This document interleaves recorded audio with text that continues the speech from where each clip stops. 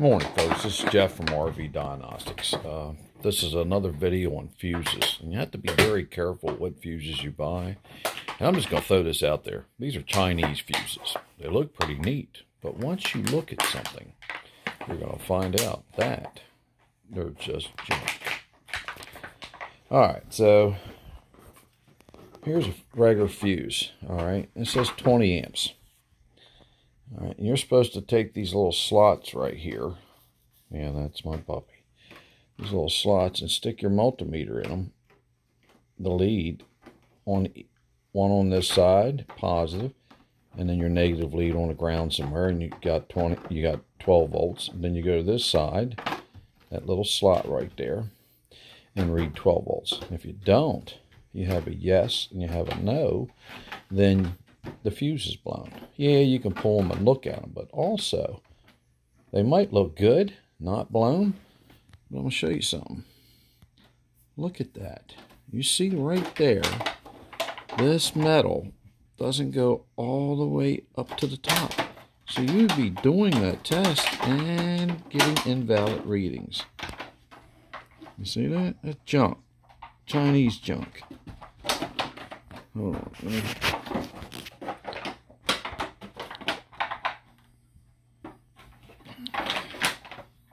Right there. Same way with this one. Here's a, right, you'd have that in your slot, 25 amps. You'd go to each side right there, this one and this one, and you go, oh my God, look, I ain't got no voltage. And you'd be looking at the fuse going, oh man, it's good, so I got me a power problem. Once again, look right where. Yeah, I gotta hold it up to the light, actually. Yep, see it right there. That's that little L shape right there. It's supposed to go all the way up to the top. Isn't that crazy? This is Jeff from RV Diagnostics. Simple fuse. You'd have bought thinking they were properly made, and you'd have misdiagnosed. Oh, they look good, but I ain't getting volts. And you'd be chasing that thing all over the place, and keep it simple, folks. All right? Keep it simple, Simon. This is Jeff from RV Diagnostics. Remember, there's a couple different ways to get me. One is a YouTube channel, RV Diagnostics. The ever-growing, over 15,000 members, getting ready to be 16,000 members, the RV Diagnostic and Troubleshooting Facebook page.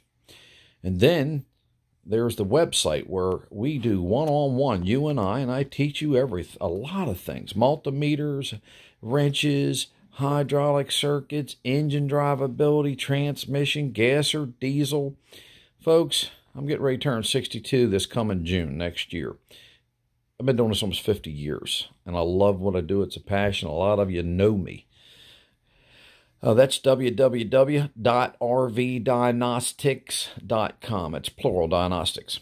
And the other way you get a hold of me is in Seaford, Delaware, 19973. I have a pole barn, cemented floor, heated. You could park two 45-foot RVs in there, or one, and open up 4 slides and work on everything. You can even pull a slide in there. So if you want to get a hold of me there, I'm in the Delaware area, peninsula. So you have to come down Route 1 or 13 or 113. You take 95, come across the Chesapeake Bay Bridge right there, and come on over to the Eastern Shore is what we call that. So if you want to get a hold of me, I'm not going to put my telephone number on here, but those that join my website have my telephone number. Now, how do you get a hold of me? If you're traveling through this area,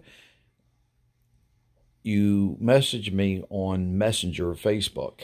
So not only do I fix your RV, but I'm going to show you how to fix it and how to troubleshoot. So I take the time to help you learn your RV. All right. Thank you again. This is Jeff from RV Diagnostics. Watch out for the fuses you buy.